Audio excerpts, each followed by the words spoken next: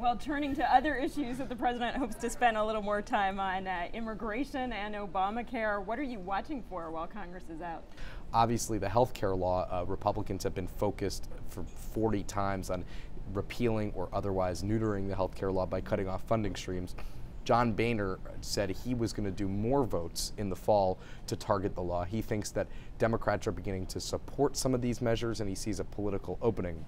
Now that dovetails into the government funding fight, which begins in September 30th, when the government runs out of money, because a group of Republicans want to shut down the government to defund the health care law, a strategy not a lot of Republicans agree with, but John Boehner is trying to soften that by saying, here's some other votes to repeal the health care law. These are going nowhere either. That could really backfire on the Republican Party if they're seen as trying to be obstructionists in that way, and they get blamed for an actual shutdown of the government, right? So they have to.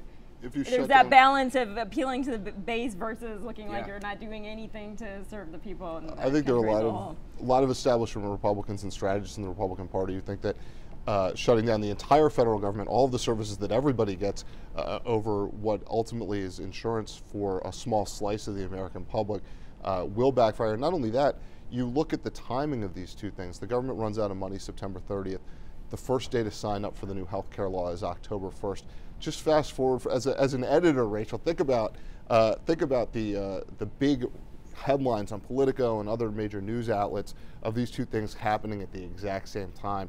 It'd be very hard to paint the Obamacare fight as anything other than what we just called it, shutting down the entire government over this small slice. And right after that is the debt ceiling. The debt ceiling will need to be lifted sometime between October and January. So you have all these issues kind of like dominoes. Right, and we don't have an exact date on that yet, because we're waiting to see when they do their emergency maneuvers and all the things that could keep it a little further down the line. Right, I think the government has more revenue than it's had in many years, so that's kind of prolonged the debt ceiling.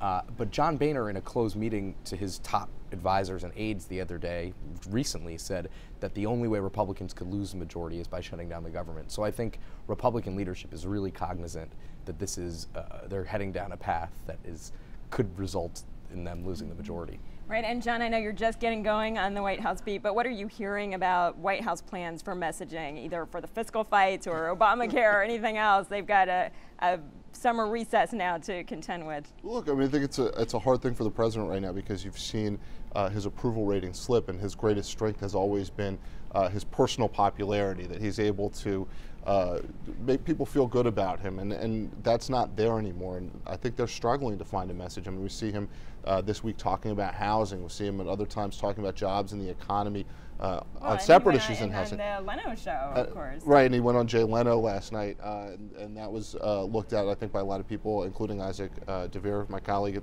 covering the White House, as a chance to try to communicate to middle America in a way that he may not have more recently. So I think they're looking for the right tack to take right now in terms of communicating a message and figuring out what that message should be.